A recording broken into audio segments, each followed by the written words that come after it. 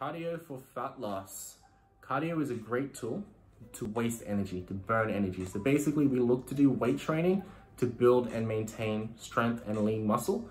And as a result from that, we're gonna burn calories. We're gonna burn more calories if we have more lean mass as well, right? So, you know, protein, muscle building and training in the gym, resistance training is key when it comes to building and maintaining lean mass. It's very important.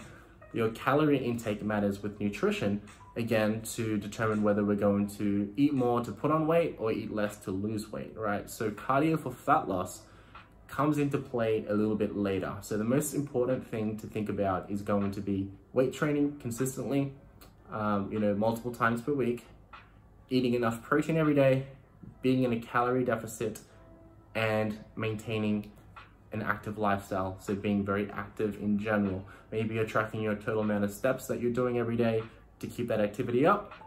And after that, we start to look at cardio again to waste energy. So if you're someone who's weight training and sticking to, you know, their meal plan, and maybe you're not seeing the weight loss anymore that you want to see, and you also don't want to eat less food because you already feel hungry all the time, that's when we bring cardio in and we start to, you know, structure some, you know, lower intensity cardio or moderate intensity cardio, even some sprints and things of that nature to really waste more energy, you know, to burn more energy and to bring that caloric deficit where it needs to be to continue to see fat loss. So cardio is not essential. However, it is a tool that we can use to add to our weight training or maybe our track stepping on top of that to, of course, see the results we want rather than eating less.